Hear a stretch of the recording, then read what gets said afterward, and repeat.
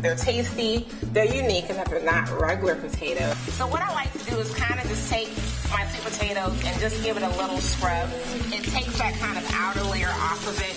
And I'm just using a washcloth that I use, just a regular washcloth. But it takes a little bit of that outer covering that's on it and gets off some of those, the germs, the chemicals, whatever they use for farming, as well as doing a produce wash. That's really, really important. Not too worried about these kind of dark spots. They add character, so it's not a bad thing.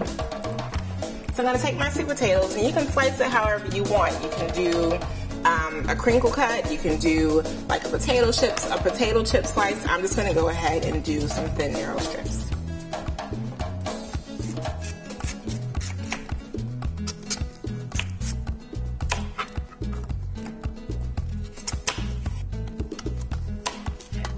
For me, it's really, really important to cut these sweet potatoes into thin slices. The thinner you slice them, the quicker they cook.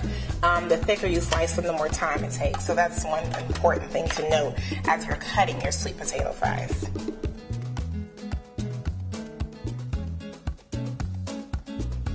So now we have our fries all cut up and nice, and as you can see, I cut mine into nice little strips. And again, I want to stress that, the thicker you cut them, the longer it's going to take to cut. So just, try and get some thin strips there.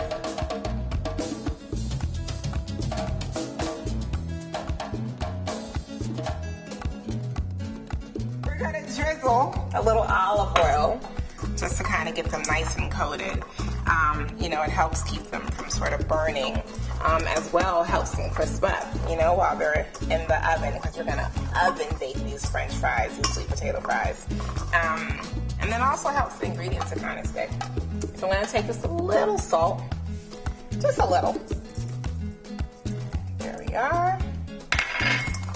Mix that in there. We're gonna take some sugar,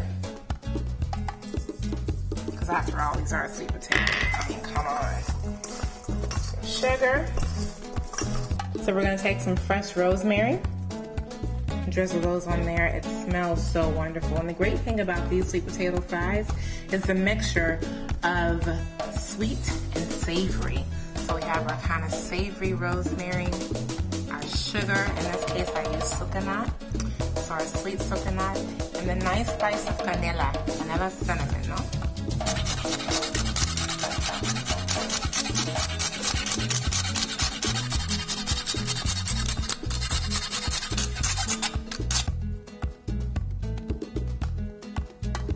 So now we have our cinnamon, our little bit of sugar, a little bit of salt, and our fresh rosemary.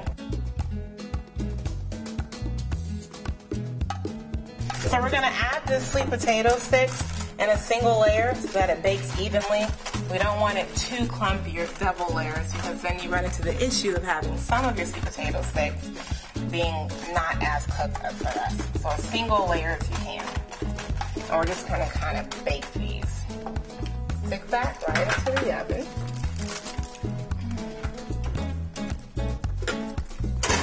And I'm just gonna put on the second rack at first. Let it bake for about 20 or 30 minutes or so. You want to test it depending on your oven at 350. And then once the sweet potato sticks get soft enough, you're going to go ahead, take it out again, and put it on broil. Put it right underneath the broiler so it can get a little crisp. And then you want to watch it. Please don't walk away or else it'll burn. And then when you take it out, you'll have a nice, crispy, but nice and soft inside sweet potato fries.